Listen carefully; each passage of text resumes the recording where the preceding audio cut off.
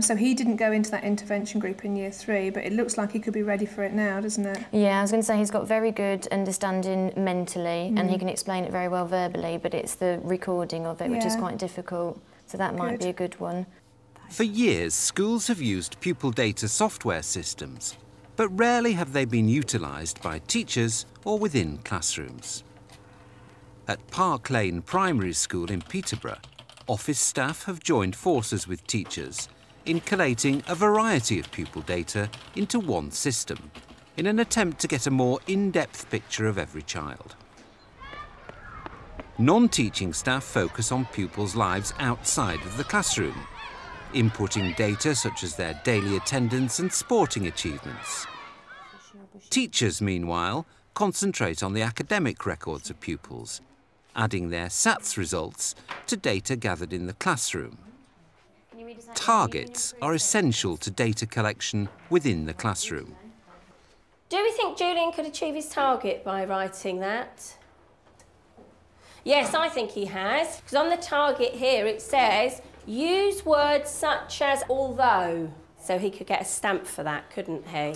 The targets are set termly and they're based on our findings from the SATs data that we have from pilot SATs and the Key Stage 1 and Key Stage 2 SATs as well. It's really important for the pupils to have their targets because we like for them to know where they've got to get to, eventually, and also, more importantly, how to get there. And it's the how to get there that's really important, so they can let us know which bits they maybe find more difficult and which bits we can help them on. Right, so what target do you think you've achieved there then? To manipulate clauses. To manipulate clauses, because what information have you left to the end of this sentence? That mountains was around him. That's right, well done. So we can stamp that to say that you're on target. As well as your success criteria, you need to do your targets as well. If you've just got a mark, you don't know what you've done wrong, so you can't improve it. If you don't know, it's really hard to improve it because they won't tell you where you need to improve it. But with the targets, it's really useful and helpful. The data that we use in order to track where the pupils are and where they're going to is really extremely useful. It's useful because at any time, any teacher can look back and see the progress that a child has made. Once the data has been gathered through target setting, this is added to each child's profile held on the system. But the school hasn't always been so advanced in its approach. I came here a year and a half ago. They did have elementary pupil tracking systems, but really it wasn't a cohesive approach to it. They would have data held in different places and they weren't utilising the full functionality of what they had already paid for in terms of their MIS system. So collating that data, trying to put it in one place and then determining what was useful data and what wasn't useful data was a key area. My key focus since I've been here was to get that in an orderly way that people could understand and we could make use of. Year groups. To help teachers understand the online system, specific training days are held.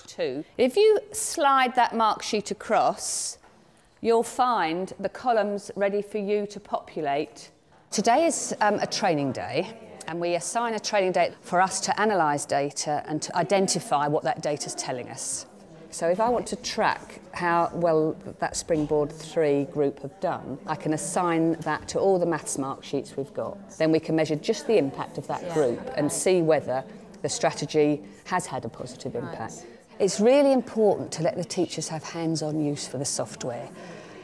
This system was originally an office-based system. But as more information about pupils is now put on the system in terms of assessment data, achievements and those sorts of things, that belongs in the hands of the teachers. All of that data is going to inform your decision about the targets that are being set for those children. So what we need to do is look at these, disagree or agree using the data, and then try and make our own. Okay. The problem is, if we want last year's SATs results, I don't know where they are now. There's so much on here now. Teachers can't make these judgments, even if it's end of key stage or end of year judgments, without the knowledge, the day-to-day knowledge of their children, their pupils in their classes. And to do that, they're involving all the AFL strategies that they normally use. The layered curriculum targets, the working walls, the scaffolded marking. All of those elements are there, but they've come to this session with all that knowledge, and they're applying that knowledge to something as large as whole school target setting. Armed with an understanding, teachers are able to use the pupil data system to track pupils' progress and identify pupils in need of further support. Thanks for meeting. So as the assessment coordinator, I just wanted to have a look at the Year 4 intervention group. So we'll be starting in the spring term, but it'd be good to look at them now, and then perhaps we could have a look again at the end of the autumn term just to check we've got the right kids. Yeah. So I know we're not always looking for the pupils that have got the lowest score in the SATs test at the end of Year 3. I think the benefit of having it all held centrally is that you don't lose it, because you could lose pieces of paper. That's right. And that's not lost. Everyone can see it, and you can do things with it that make it easy to interpret and for people to understand. So she did really well to get a 2A. Yeah, she did. I was quite surprised to see it. Because she can do it in a test situation, but in the classroom it's concentration. She is only just a 2A. But teacher assessment, I think she would probably have been a 2B. So again, I think she might be a good one. I think it's the openness of it as well when it's there, because, you know, in my classroom there wouldn't just be me teaching in here, like Sue comes down and teaches my class for music, and I've got obviously a teacher who comes to release me for planning and preparation and assessment time. So it means that it's all open, so if anybody wanted to access it, then it's open to everybody to see.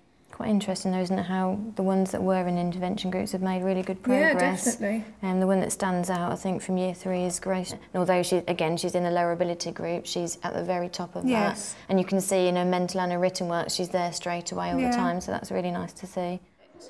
So what's the reality for teachers using a software system? It seemed like, you know, hold on a minute here, there's too much to take on. But when you actually see, you know, like all the parents' evening data that we were inputting, which is what we would have anyway, and it's all the assessments that the children have done when they come to us first, so we can work out where they are, and then that's helping parents to understand where they are. It really was beneficial to see that. The system has helped streamline the report writing process. A lot of this data has been inputted by my teaching assistants. They've also inputted the children's layered targets, and the children themselves have actually come to type their own target in. So it's saved a lot of time. I would have probably spent several hours writing out reading ages and spelling ages and things like that to share with parents. But this has all just been generated with data that's held centrally anyway. So, and it looks quite nice. It has their names and addresses on, and it's just a professional document that I think parents are very pleased to receive, and I think they find it quite informative. We had parents' evening last night, and we got 3 sheets of A4 paper.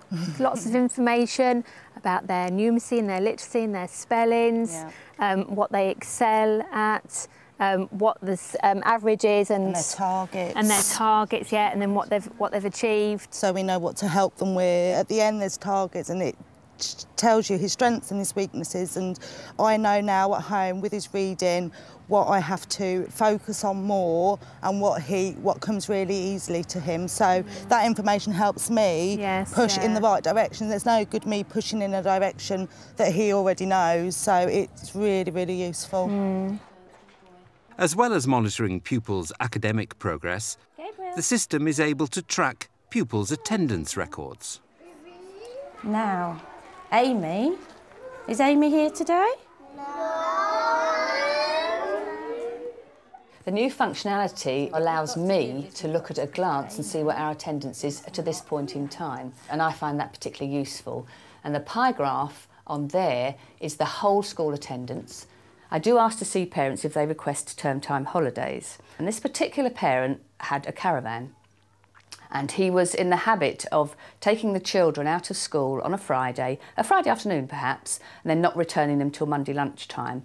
And when I highlighted that on his child's attendance patterns, he was actually horrified. And he said to me afterwards, I didn't realise how often I was taking the children out of school until you showed me that visually. And he stopped doing it. And I think that's a bit of a result. The pupil data system is used during regular meetings with the Education Welfare Officer. So it's your first time here at Park Lane. We'll have a look at the pupils in turn. I've got a list of pupils that have got under 95% attendance. Excellent. Then if we go through those one at a time, then you can make your decisions about what you're advising me to do. Okay. The Educational Welfare Officer comes to school once, perhaps every half term, and she will ask to see a list of pupils whose attendance is under 95%. And we literally go down each pupil on that list and see if there's reasons. There's a pattern evolving there, isn't there? Mondays. Mondays. So, you know, we have an issue with Mondays here that's made very, very clear with this software. I mean, not so much of a pattern, but quite a large number of absences there. So that's 12 half days. That's a significant impact. So her attendance is only 67.6, which is very worrying, isn't it? It is very low. Your office will chase that up. Yeah, we'll chase that up initially, and then but it's certainly one to monitor. Definitely monitor, and again, possible letter 1. Governors can also access specific attendance data from the system. As governors, we would be given an overview of attendance for each class. So at a glance, you can immediately see if something jumps out at you and there's a problem in a particular class. Our school, we're running at about 94.9% absences as opposed to a 95% average for the county, isn't it? Well, the data is vital, isn't it? So that we can actually and see. it gives it a concrete comparison. Yeah. Rather than say, oh, well, we're just a bit below, and well, how a bit below? You know, you've got to actually see the figures for something like that. It is, and year on year we can see if there are any patterns developing or that we are actually meeting our targets or we're just short of the targets, and then we can actually establish why that is. It's just the evidence that we need as governors to be able to see it, and it's a snapshot view for us, which is the important thing. Staff recognise extra achievement both in and out of school and record them on each pupil's profile. So I wonder, could all of you, if you've got good work, can you stand up and come out now, please? Now we've got 1, Grace from reception, yes? I think it's important to have a system that you can adapt to suit the needs of your school. When we record pupils' achievements, you can determine what sort of achievements you want to register. So we have set up things like takes good work into assembly, is a school council member, a sporting achievement, and a variety of other things that meet what we're doing in our schools. Your same piece of work with a capital letter, so that's absolutely fantastic. Shall we give Grace a clap? Thank you very much. Can you go and sit down now? Thank you. I'm a teaching assistant. I work in the classrooms with the teachers, and we're following on from the achievement assembly, and we're putting the achievements onto each individual child to say what they've done within their class and their work. It is a very positive thing for the children.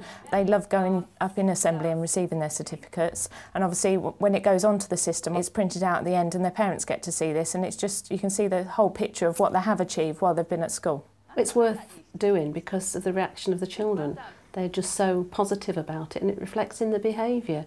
They all want to do well, they all like to have these certificates.